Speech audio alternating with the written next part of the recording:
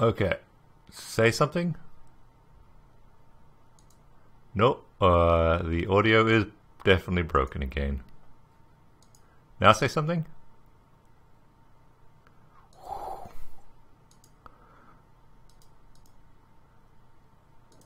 Time with the audio issues. There we go. The audio seems to be working now. All right, awesome. Yeah, I almost feel like we got to have whoever is the poor soul stuck with jockeying this in the future almost needs to have two laptops, like one with like Twitch and everything going and one with just like OBS and Zoom. Yeah. Yeah, that's... Nothing can confuse OBS's tiny little brain.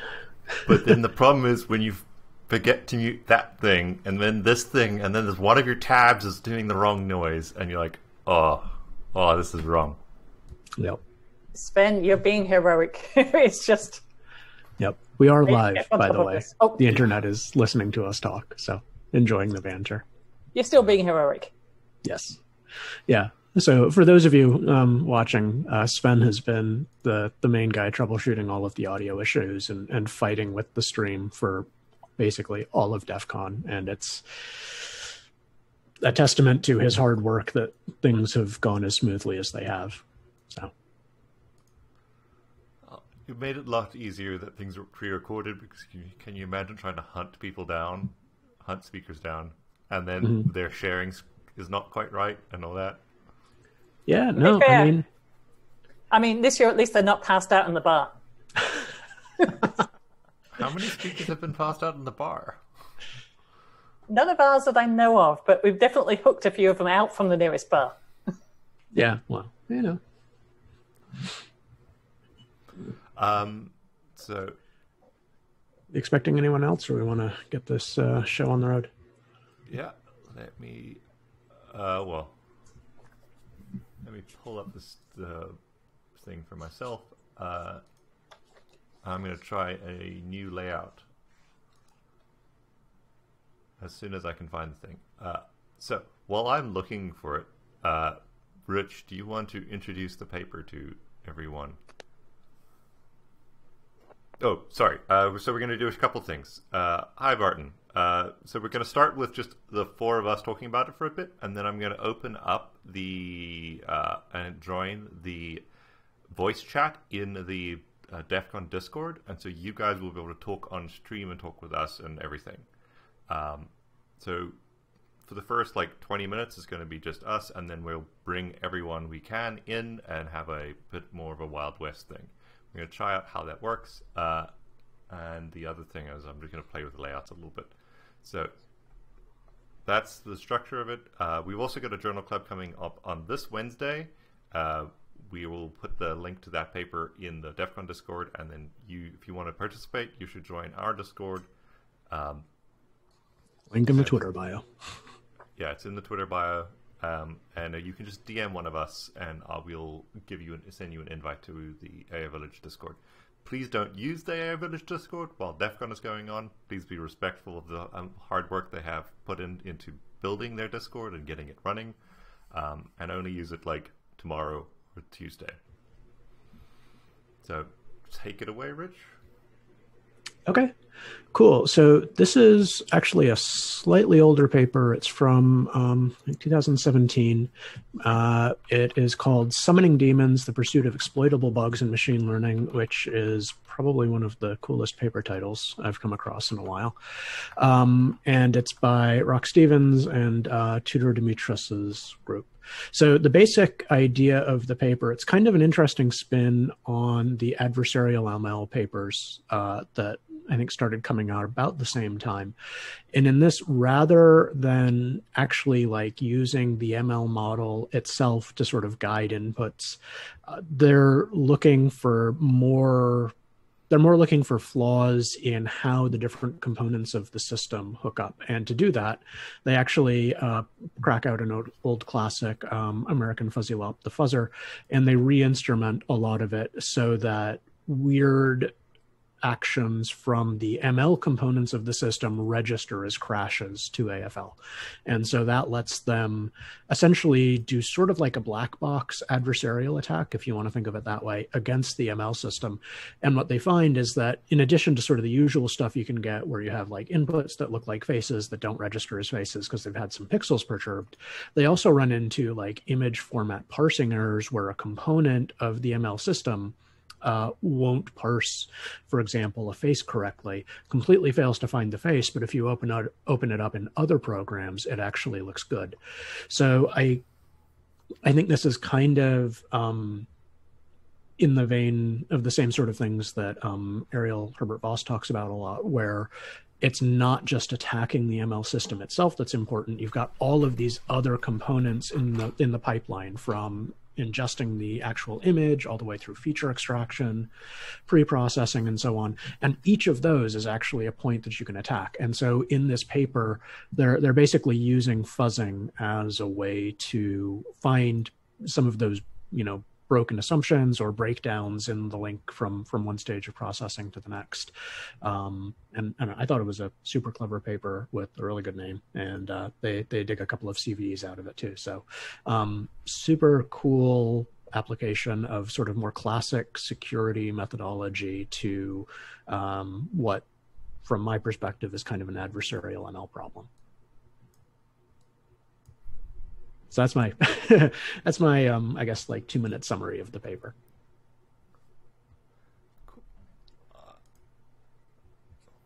So I guess maybe to kick off conversation, do you feel like, does anyone have an opinion, strong opinion one way or the other, if this falls into the same sort of general field of adversarial ML as sort of like gradient-based attacks? Like, I'm trying to think of, the name escapes me off the top of my head, like fast gradient sign method, or like these Jacobian-based methods or saliency-based methods, or maybe even like, you could almost argue it's like a genetic algorithm-based attack against a particular ML pipeline. Well, to be honest, I thought that adversarial ML covered all this already. I was a bit surprised that it was new. It's genetic algorithm based because they're using fuzzy LOP, which is genetic algorithm based, which is also interesting because there were network extensions to genetic algorithms that might be more appropriate if you're searching spaces. So there's some interesting stuff on the front that could be done. I kept wanting to say, what happened next?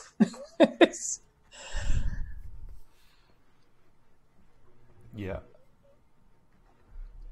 I think likewise, in the context of healthcare, practical realities of securing systems, like, it seems like a lot more emphasis right now is placed on more theoretical attacks, where it's more so once you have like uninhibited access to being able to query this API that's being explored. So it's nice to see a paper like this that's a bit more in the ML system side of things, because at least from like sort of healthcare IT, it seems like it's a more likely encounter that you'll find in the industry. Yeah, one thing that I did really like was their focus on implementations rather than just theoretical properties, right? Because like in some sense, a fast, like something like the fast gradient sign method would apply to almost any of these models. But here they're sort of like, okay, this model was instantiated in this way and is doing these things. And now how can we attack sort of that specific version of the model, which I thought was cool, because it's a lot less academic in some ways, and a lot of the adversarial ML research seems to be very academic still. Yeah, this was like down and dirty, and how do we attack this thing? It's kind of in my vein of stuff, which is look at the system, work out how to break the system, and take it to pieces. I loved the way that they hacked that little hack on fuzzy LOP, where they went, okay, we're going to take out the things that actually broke, and then we're going to induce breaks for the things we care about. Changing the target. Yeah, changing the target. It was just beautifully done. I thought it would be useful for defense as well, because we're also looking now at things like Straith's work. So Brittany Prostnikov's work on attacking with robots. What could we do to screw up their vision systems. So how could we mess that? So there's some beautiful adversarial there too. Like they can't see, they can't move. Yeah. So, yeah. So I thought table 1 in this was, I don't know. I'm surprised. Flips to table 1. Flips to table Waves 1. Yeah. table 1. I think it's on page 4. Yeah. Yeah. Yeah. Page 4. Yeah, they actually I feel like, again, this is very much like Ariel's jam, right? They go over sort of the attack surface and the kinds of things you can do to it. And it reminds me a little bit of the contest. I think it was a late entry to the contest last year that was announced at the AI Village, where they were trying to do ML evasions. And one guy actually found essentially a bunch of ways to just completely trash the feature extraction so that the ML prediction act just wouldn't run on the samples he uploaded. And so, yeah, he was he was a little upset that didn't count as a win, which I think is justifiable, right? Because if you can just like stop the analysis cold, right, that's almost as good as evading it. But yeah.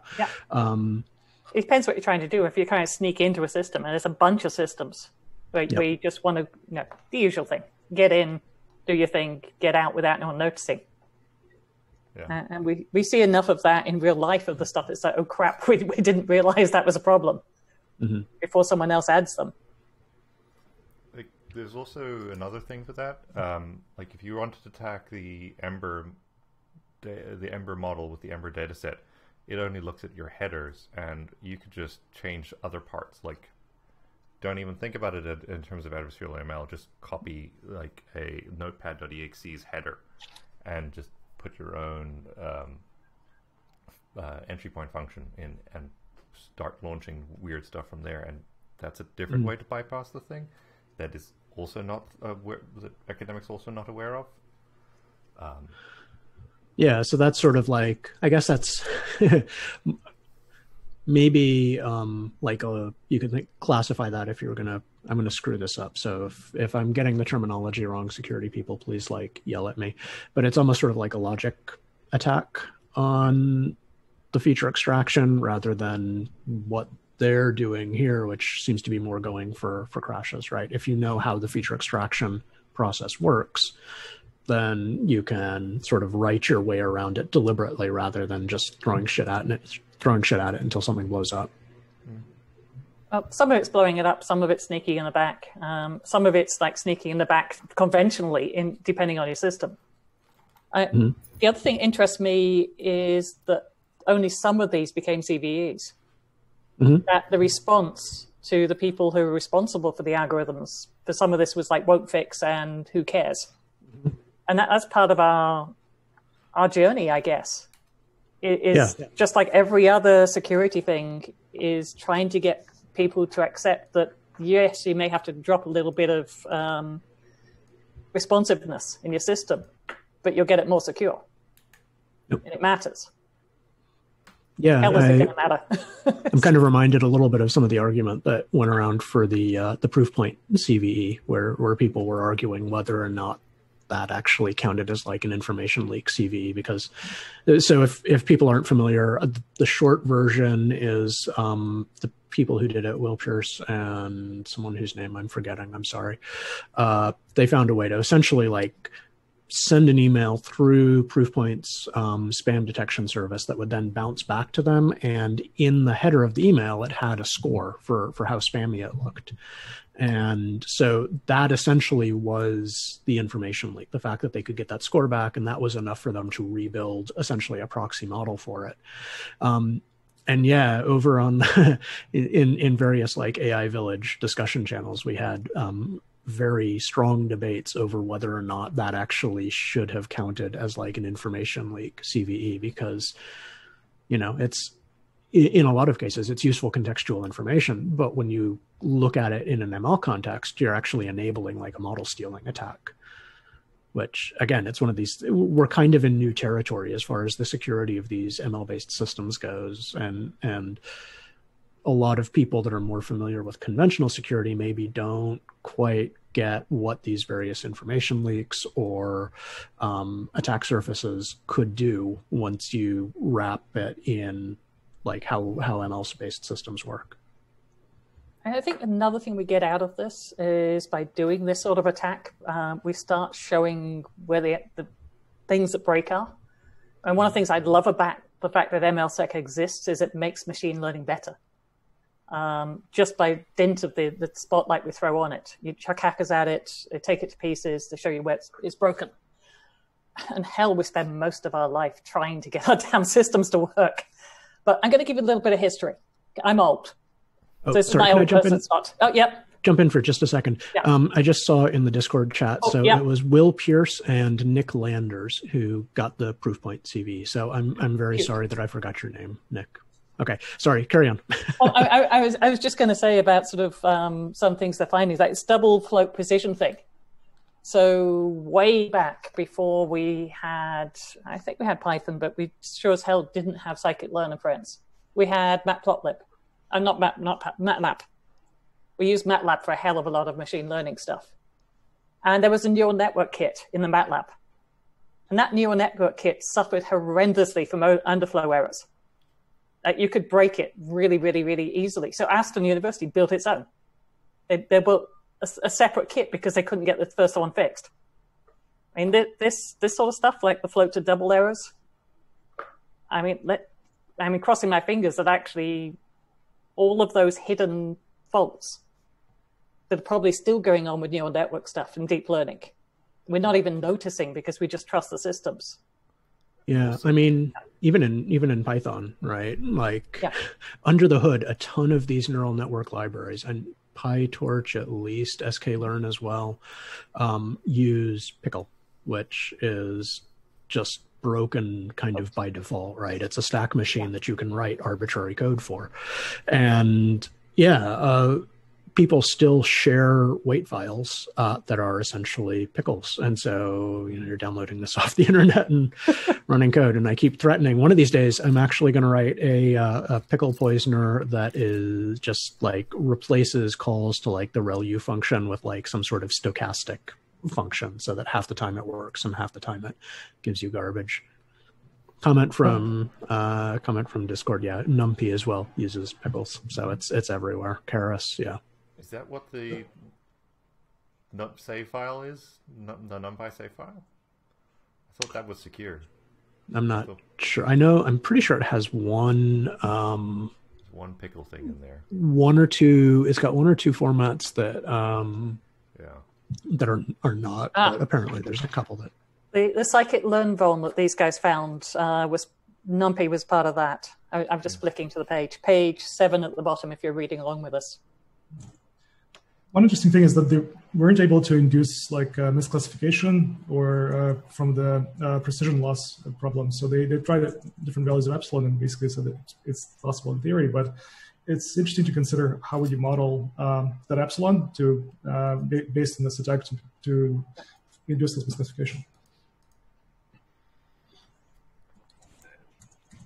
Well, how much of this is induced by basically all the machine learning code is written by academics and over-enthusiastic academics? Guilty. Who aren't experienced in it's incredibly hard to write numerically efficient code, so you don't have time to like really learn how to like multiply matrices incredibly efficiently and make sure you open files correctly. So we've chosen a lot of lazy paths to formatting and opening things versus secure paths. And also you've got tiny numbers and people don't, you go wading on in, build your stuff and don't think about how those numbers interact. You just assume the system's going to magically deal with it. Yeah, and I mean, there's also the fact that writing secure code is very much its own skill set, right? You've got,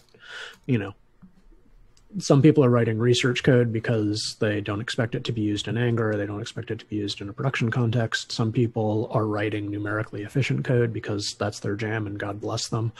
And then you've got sort of security people who are probably gazing at a lot of this with sort of a feeling of vague horror that they're actually going into production. Yeah, I know even, in my day job, right, a lot of what we've been doing recently is sort of going back and like rethinking how all of this stuff is put together so that we can like feel confident in actually like pushing out products containing it. Mm-hmm.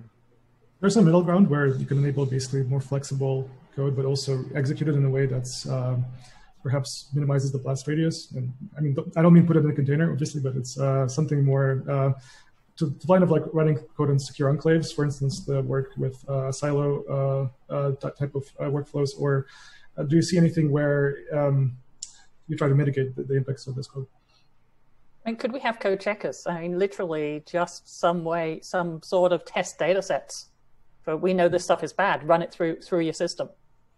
Yeah. Mm-hmm. But I mean, I had a great amount of fun. Again, at my day job, actually like taking our feature extraction code and fuzzing it just to see what would happen with it. And, fortunately it turned out that it, I spent more time than I care to think of beating on it, and it turned out fine. But yeah, like if it hadn't, what would we have done then? Right. It would have been, and I think the idea of like building test vectors of just like, really bizarre, but technically conformant files for this sort of thing is an awesome idea.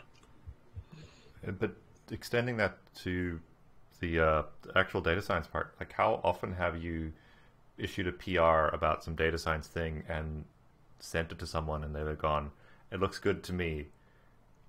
But like a lot of the stuff, like there's some stuff that you can check easily, but like a lot of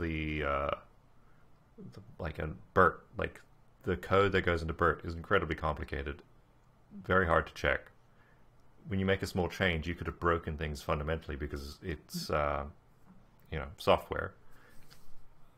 How do you like write a unit test for I broke BERT when you input this one slight thing and now it causes this whole class of things to be false positives or false negatives? Like, how do you test machine learning? Yeah. You can do, essentially you do test vectors, right? Yeah. You say, if I load, because the weights, you can consider the weights are obviously like part of the model. You say, I've got this set of weights. If I load in, this set of features, I should get this exact set of outputs up to like numerical precision, which again, it's numerical precision is kind of its own nightmare. But but then if you change the weights, right, then kind of all bets are off. And that's like one of the painful things about debugging ML, even when you're not under adversarial conditions, is just I retrained the model. Do I still trust it? I mean, there's a difference between I messed up my models, which is like we do this all the time, and somebody is actively trying to attack my models or may actively try to attack my models using known vulnerabilities. Because sure as hell, half the systems out there haven't patched any of this. But how many machine learning developers even know unit testing or even know good software practices? Like a lot of us came from academia. I have a PhD in math, not software engineering. So I have a philosophical question I want to pose to the panel from Discord. And Yaga asks, what is a terror and, what's a terror? This is terror right here. What is an error and what's an attack? And like, is there any meaningful distinction between the two? I guess I would follow up. I think if you're looking at adversarial images, I mean, the fact you have like the little image patches to screw up your system is an attack. It's not an error. You just don't randomly get sort of extra patches on a stop sign. Yeah, no matter how much undergrowth you got on it. I think the difference is intention. Mm-hmm. Yeah, I mean, that's the same thing in security, right? Bugs can be, exploits are essentially software bugs, right? Maybe that's being too general, but if you a subset of software bugs or exploits and you use them to make the system do things you don't want it shouldn't be doing under normal circumstances. Or wasn't intended to be doing. Yeah. Right. And sometimes they're useful. Mm-hmm. Like, would you consider a well-informed person building an attack against a machine learning system where they understand the machine learning system, they understand the feature extraction and all that stuff, and they've built a false positive? Is that an adversarial attack against the machine learning, or is that like an exploit? Like, where would you classify the mistake? Is it like a software mistake, or or a exploit, or what? I think that's the tricky bit about ML models, right? Yeah. I mean, they're inherently statistical. So it kind of gets back to like testing after you retrain it, right? So I might, if you have a single example and it turns out to be a false positive, and that's one of the bridges that I feel like as a data scientist I have to cross a lot when I'm talking to security specialists. If I have a model and it FPs on a single file, that doesn't call into question the efficacy of the model, right? You have to look at the statistics of what the model does, right? And if you say, well, yeah, it got this FP and that was a pretty boneheaded FP, but for 99% detection, you get one FP in 10,000, negative samples. That's a pretty good model.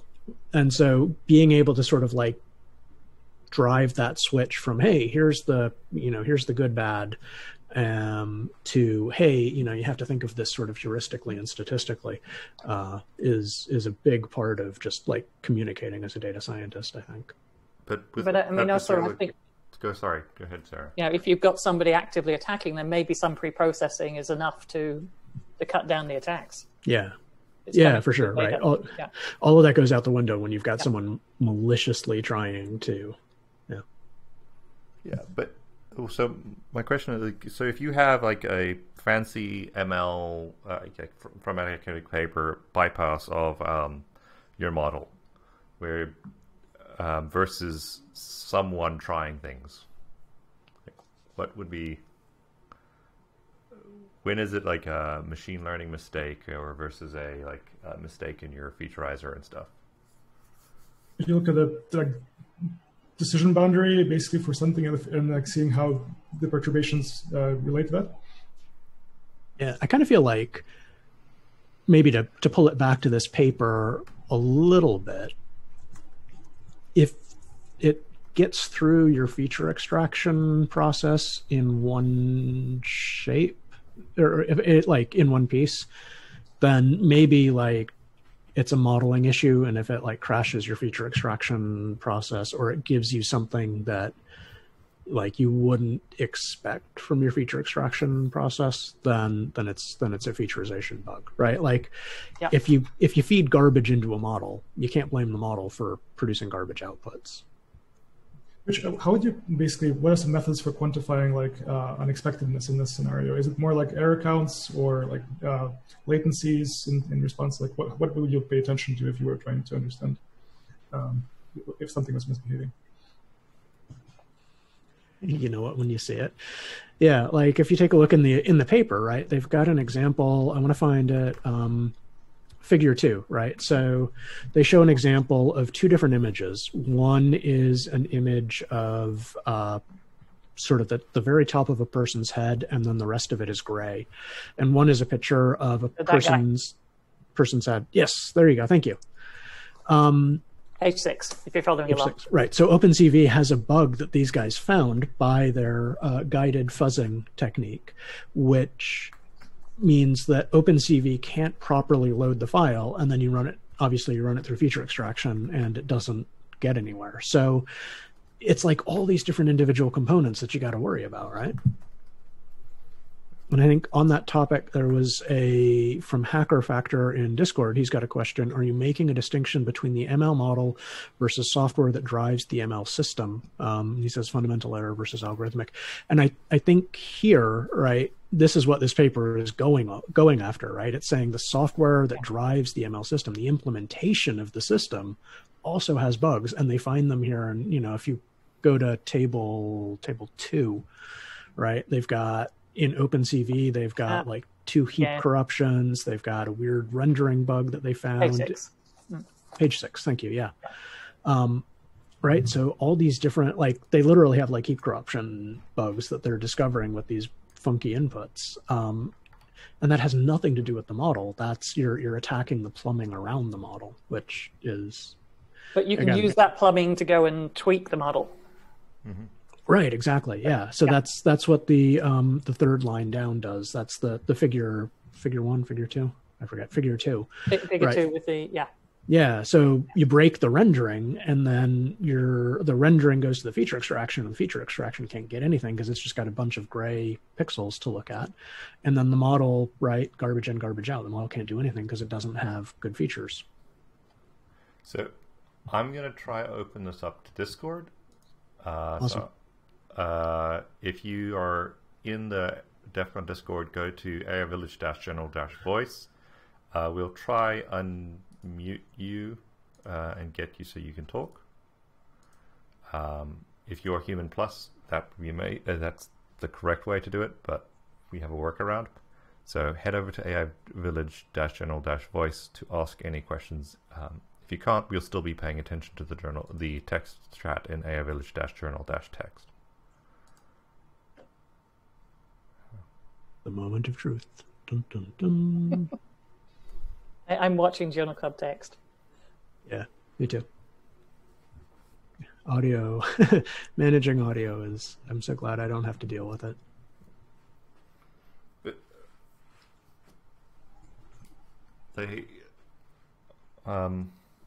I wish I had seen this paper before I started really trying to solve adversarial machine learning as a security problem, because this seems a lot easier to attack for a lot of I think a lot of attackers have more knowledge on how to break a parser than how to break a neural network. Mm-hmm.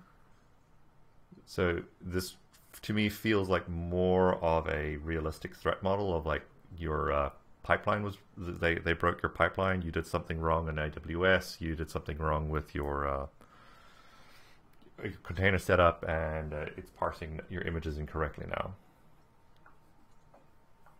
Yeah, I mean, that's tons of the bugs that you find in sort of real systems, right? As parsing bugs, and yeah, a lot of the research right now focuses less on that and more on sort of these theoretical properties of machine learning models, which I mean, I don't want to dig on those. They're fascinating, right? I love these papers, but they're also, again, keep coming back to this paper. This paper makes the really good point that these sort of theoretical models that have these nice properties are embedded in real world systems. And we know that real world systems are always kind of full of bugs that can be attacked and exploited.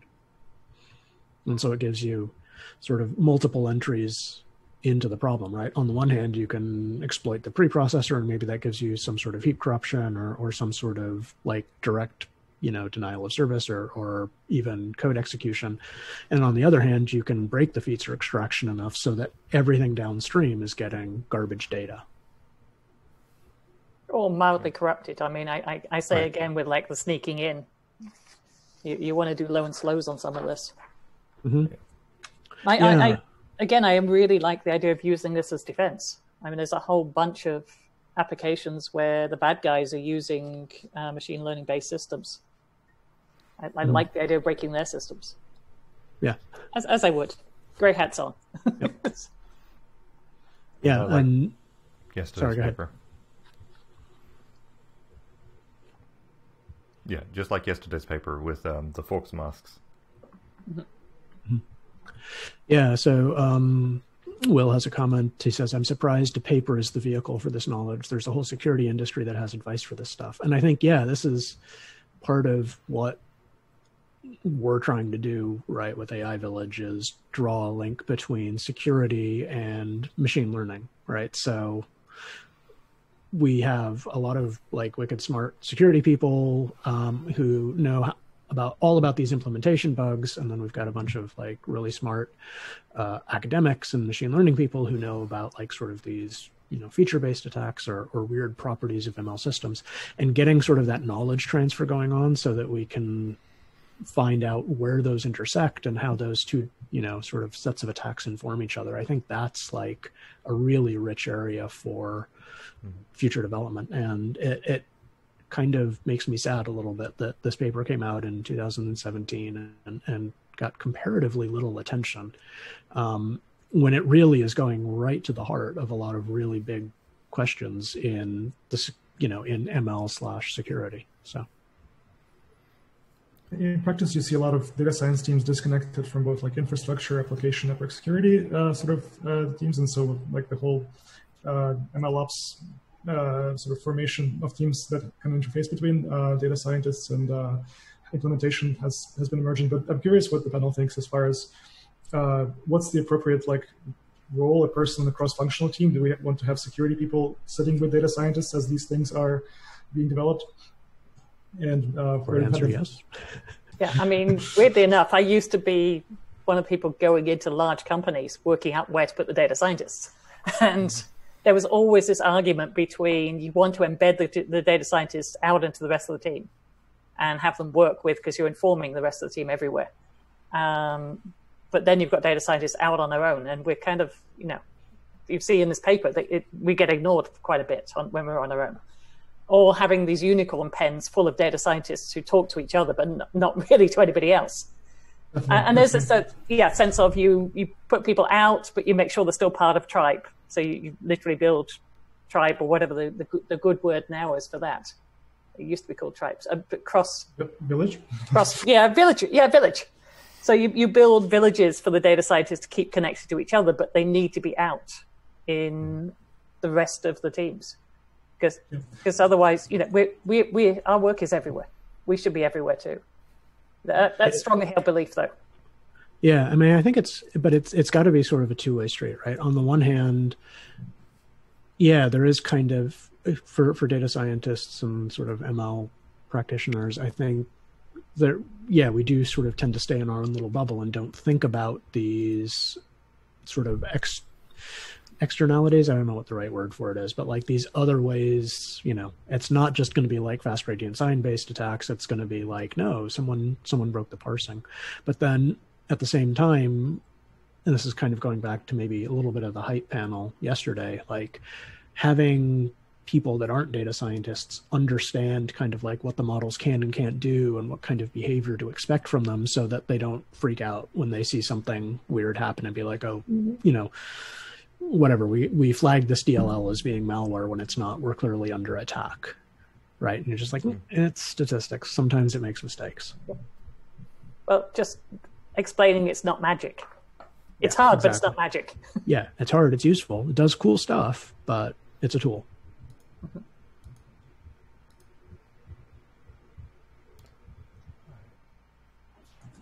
Jaga's talking about implementing the security development lifecycle and the secure software development lifecycle into model creation and upkeep. It'll make a data scientist cry. Yeah.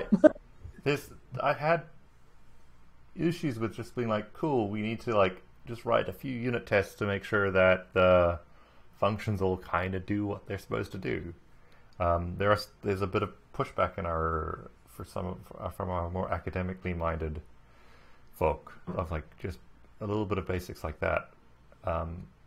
Which may have solved some of these like OpenCV issues, because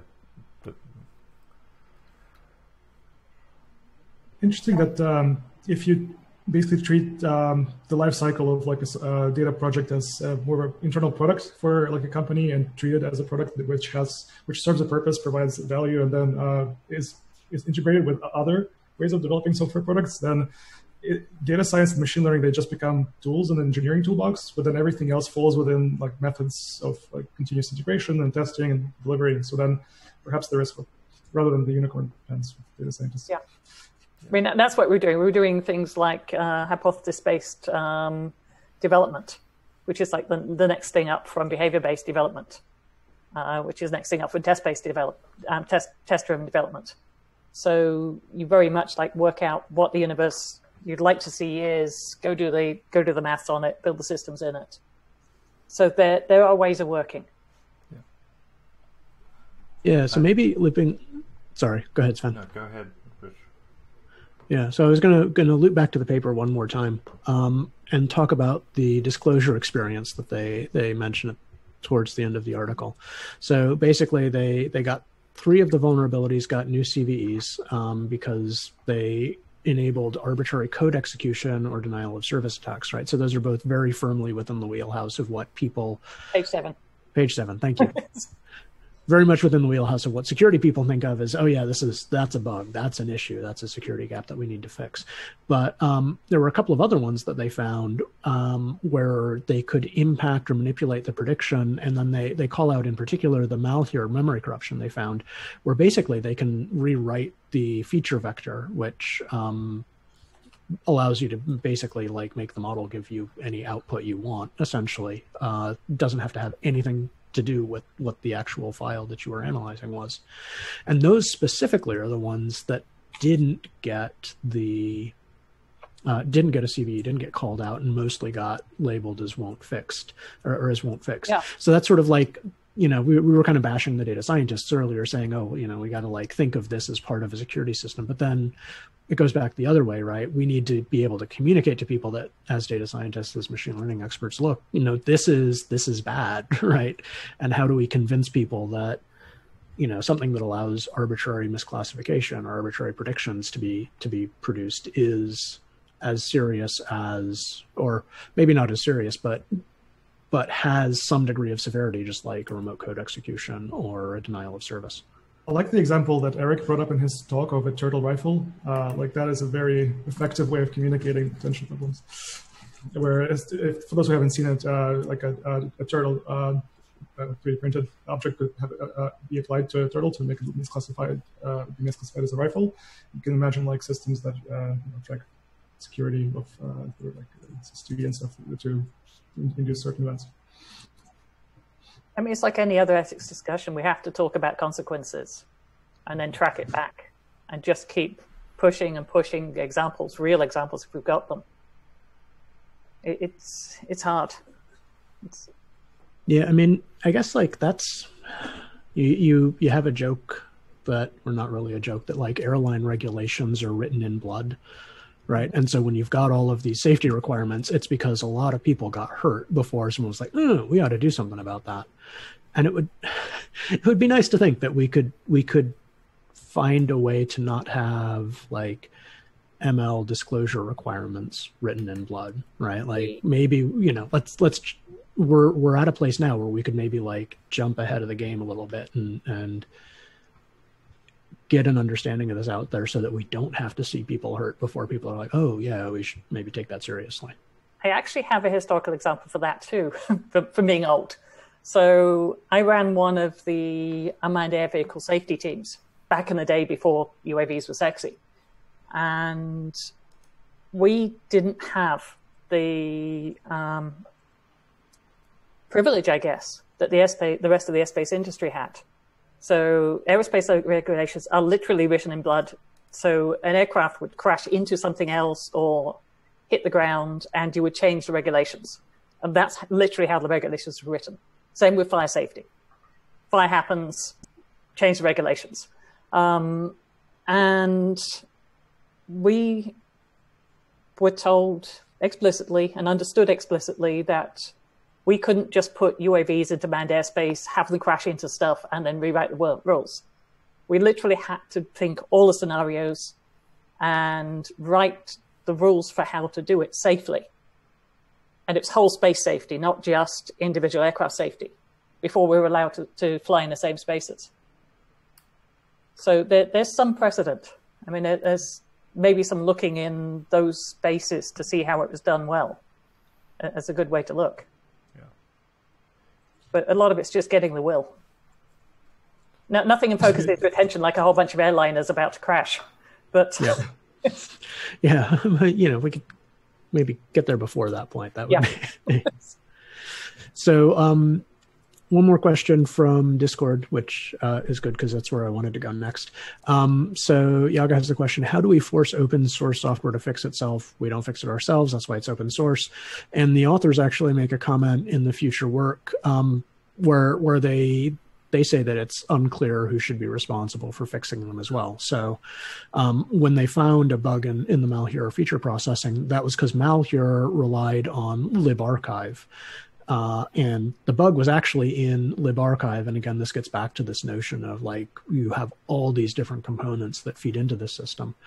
So even though the bug was in libarchive, it affected Malheur. So where do you where do you put the responsibility for fixing it, and how do you convince, like whoever's maintaining libarchive, look, this is serious enough that, yes, I don't think it doesn't affect you directly, but it does affect this other system, and it could be a critical impact. Like, how can we navigate that sort of uncertainty? Yeah. How does Linux and like Ubuntu and others open source software ecosystems do it? Like, do they have liability? I mean, I know for a lot of systems, the end users, especially if they're big end users, just get involved with the open source communities and work in there. But if you're using even like Python and your physical system crashes, who's responsible? Yeah, I mean, a lot of licensing agreements basically say, like, yeah, you agree that you're using this at your own risk too. So, basically everyone's going around like, not me, which, it's fair, right? And people have, like, they can't assume liability for everything that they do, but, and they can't agree to fix every single thing. But at some point, right, there's a balance, right? If something's widely adopted, it's widely used, and there's like a bug 3 steps up the chain that's causing it to behave weirdly, it feels like there ought to be like some impetus to fix it somehow. With long tail of companies like Fortune 500s and whatnot that use these open source libraries, I mean, in theory, this is AI, so you have a lot of like boost in productivity, and there's a lot of value that's being derived, and especially if they're starting to use it for critical applications or decisions. So I think the onus of responsibility also needs to fall on the end users of like widely adopted packages, and then somehow making it very clear to decision makers in those companies that, hey, if you're using this to predict insurance rates or something and it fails, that's what you could potentially face, and then somehow channeling that into the projects themselves. Are you proposing that large companies that make a lot of money using open source tools should actually give back to the open source community? Yes. Smells like communism to me. It's kind of terrifying that we all just laughed when you said that. Yep. Sorry, I gotta get my commentary in once in a while. These are complex systems, and like just communicating the impact of some small like overflow bug to somebody who only cares about like the bottom line is a problem. Maybe there needs to be like a awesome ML failures GitHub repository or something like that where you can point it to. We haven't had that sounds like actually a pretty good weekend project for someone. Yeah, I mean, like, when we started up the ethics stuff years ago, it just takes some people determined to make this thing a visible thing. Yeah. Hey, community, anyone want to take this one on? But so how many like solid examples of ML failure do we have? If we want a lot of it is compile those, yeah. How much do we actually know? Yeah.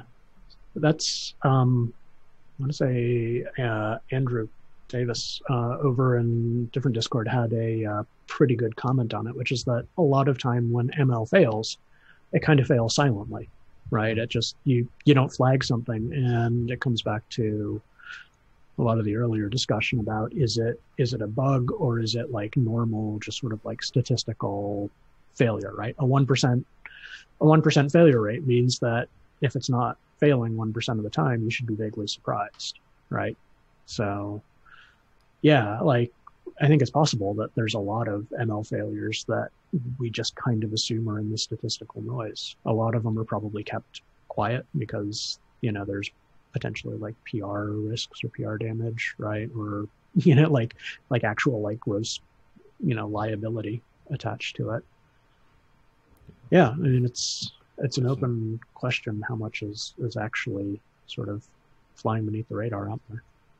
Imagine a rental company saying, or a background check company who uses ML going, so we didn't give a lot of people their their credit check approval because of a mistake, and we want to publicly apologize for that when it's an ML mistake, and they can just be like, well, the model just was, sweep it under the rug, fix it quietly, never mention it. Like that would be an ethical nightmare. Yeah, I mean, there's lots of startups that have proposed to do things. There was one, what was it, about 2-3 years ago, which was like, oh, we'll use ML to like pre-screen your babysitters by like digging through their social media profiles and stuff, right? And I have my own opinions on how likely that was to succeed versus how likely it was to simply just like recommend white people. But you know, like how do you even like measure or quantify failures in that case, right? Because it's all going to be completely internal, and all you can do is, you know, essentially like try and like get a proxy model to be like, aha, here are the features, right? I've submitted 1,000 different profiles, and here are the features that seem to be like triggering, right? And that's, you have to like affirmatively dig for it, right? Those failures aren't going to be obvious unless you're actually doing something like that. A recent streak of sort of facial recognition failures that lead to incorrect arrests. There are several articles that elicits like a visceral gut reaction, like, yes, this is wrong. So I think in some cases, just like seeing it, like the outcomes, like Claire said, helps understand whether it's like a failure. This gets back to the bias question. Like, how do you tell if something's biased or just like for this one instance you were wrong? It was wrong. Oh man. Yeah, can of worms. We're going to have to clean that one out. I mean, yeah, racial bias in images is, oh god. Yeah. How much longer do we have for this conversation? Yeah, we can solve it in 8 minutes. We've got 8 minutes. Yeah, no problem. Yeah, I mean, the problem in a lot of the bias stuff, right, is like the terms aren't even defined sometimes. So like the example I keep coming back to is like recidivism and like predicting rearrest rates, right? And someone might point out, hey, look, we you know, this is biased, right? It's clearly predicting rearrest rates that are much higher for this group, right? And one argument would be, well, that's clearly wrong, right? You know, it's biased because it's trained on biased data. And the counter argument would be like, look, it's reproducing the data, right? We don't live in a perfect society. The data is what it is. And within that box, the ML has done as much as you can ask it to do. Right. And so it always boils down to these normative questions. And this is my own totally personal opinion that you can't, like, talking about unbiased systems, unbiased ML is almost inherently impossible. Right. It's a question of how is it producing the kinds of outcomes that you want, and how is the ML system moving power around, right? Who is it empowering? Who is it disenfranchising? And, you know, who is it helping, and who is it hurting? And chasing after some like vague notion of fairness, you know, a fair system or an unbiased system is kind of like a distraction from like more fundamental questions of like who's being helped, who's being hurt, what's being reinforced, or whose concerns are being downplayed. And who's accountable, I guess, also because of like reference recent Twitter storm between Tim McGiver and Yannick on basically like, is it the ML engineer, or is it actually the data scientist, or is it throughout the entire chain? Yep. Yeah. But yeah, like, and I mean, sorry, go ahead. I'm talking too much. I'm seeing over in the chat that we already have awesome ML failures in the AI village as a repo, and Stellar Athena seems to be getting in there already. Outstanding. With suggestions for implementation failures, ethical failures, HCI failures, and security failures. You got that, Stella? Yeah. Yeah, I think, do we have a category for, because we were playing around with this cat does not exist a couple days ago. I think we maybe need a category, this ML should not exist. Yeah, nightmare fuel. Yeah, well, I mean, I'm thinking of things like... Yeah, you're right. There are a bunch of machine learning systems that just should not be on this planet. Yeah. Yeah. And anyone asked to contribute to it should have been like, perhaps not.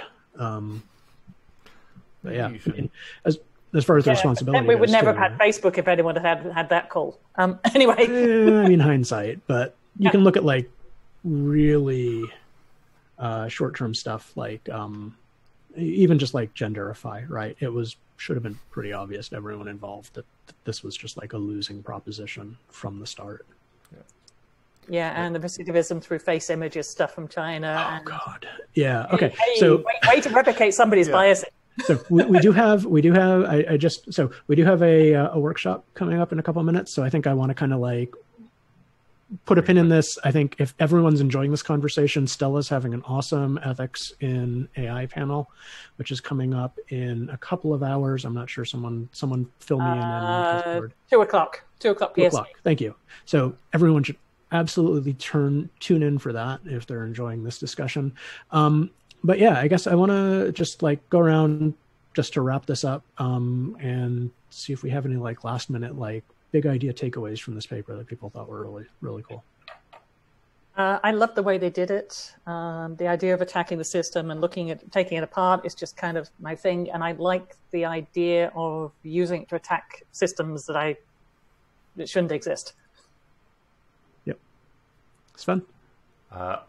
I really like the idea of attacking the feature extractors, and I think we should also add like bypassing the feature extractors by just doing something that the ML system is going to miss because you understand it well to this whole thing. Cool, Barton. Yeah, that also really enjoyed the paper and discussion. I think to me what's clear is that it can occur at many levels of the basically stack. So just instrumentation and stuff become very, very important to monitoring what happens. And then I would really like to see follow-on work that applies this to TensorFlow, PyTorch, basically deep learning libraries, and seeing how you can play with intermediate representations and things like that to induce certain things. Yeah, for sure. Yeah, the reminder that like these ML products don't exist in some abstract theoretical space and are implemented in real code and real systems that come with their own flaws was, yeah, like it, but being reminded of it sort of viscerally by look, we have CVEs is always a great thing. So cool. So I think we probably want to leave a few minutes for people to fight with the audio as we transition over to the workshop. So I think we want to call that a panel or a discussion. So awesome. Thanks, everyone. Thanks, Rich. 1 second. Oh. Before we jump off, we have one on Wednesday at 5 p.m. Pacific time. And we have the I'm guessing, I think we should go with your paper, Rich. The slide deck on... Yeah. The anomaly detection outside the closed world on using machine learning for network intrusion detection by Robin Subban and Vern Paxson. Yeah. So we'll post that in the DEF CON Discord. It'll also be posted to our Discord and Twitter. So if you want to participate, you should find your way over to our Discord. We can't post a link to that in the DEF CON Discord, but the links are places, and you can just DM us for an invite. And we'll be discussing that for probably an hour and a half on Wednesday, and we might be able to get one of the authors in, even though this is a 10-year-old paper. How far we have come. All right. Thanks, everyone.